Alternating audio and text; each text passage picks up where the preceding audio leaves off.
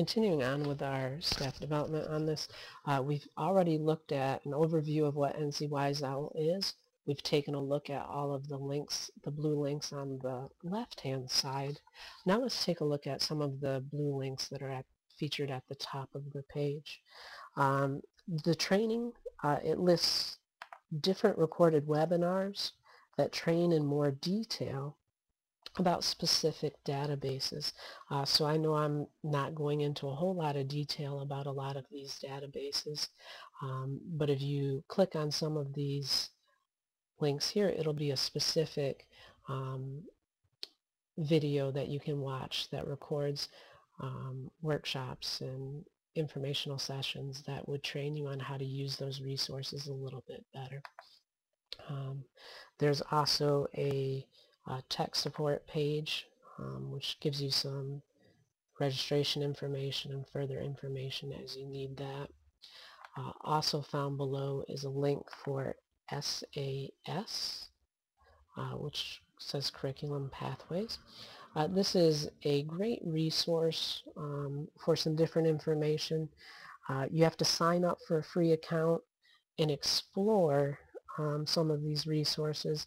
It appears, as I look through it, that the majority of the resources are for high school levels, but there appears to be some very high quality resources that you could use within the classroom as instructional tools, especially for 7th and 8th grade.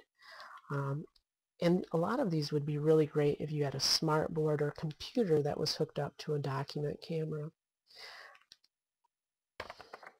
Again, I'll show some more specific ones as we get a little bit further, but right now I'll just click on one of these so you can kind of get an idea of what there is. Actually, I'll probably need to log in first, so promise not to look right now.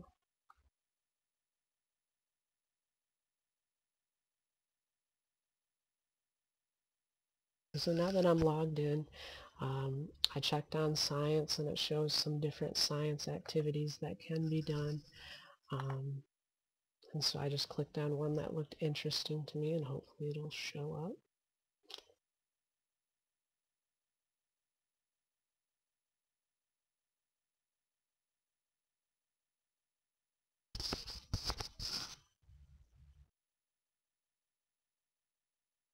And so it's got a short video here that you can play.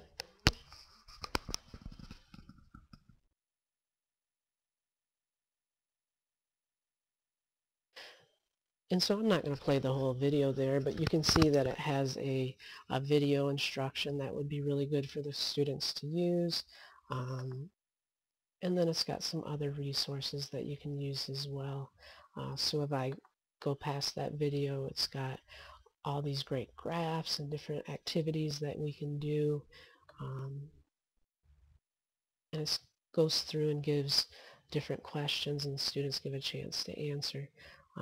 But again, this is geared more for probably high school level, but there's some great resources for also 7th and 8th grade. So if I was a teacher in one of those grade levels, I'd definitely spend some time checking these resources out. So that was the SAS tab. And so that kind of gives an overview of some of the tabs, the blue tabs there. But there's also some links in the middle of the page. Some of the highlighted ones is this one here, the featured website. And so if you click on the featured website, it actually goes through by months and gives, well, it's not June anymore. And so you can see events for July, which no school, so not really too much of an issue. But as we come back to school in August, we can see hurricane season, so there's some information there. It's National Park Month, so some information there. Some great resources, it looks like, for science teachers. I know we have to link to financial literacy and math, so this could be a good National Investors Month there. That could be a good link as well. So let's head back to that page and look at some of the other clips. There's a place for art teachers to submit their work, or we could see what artwork other teachers are doing within the state. One of the highlights is this primary resources document. And we'll take a look more at that in the social studies page.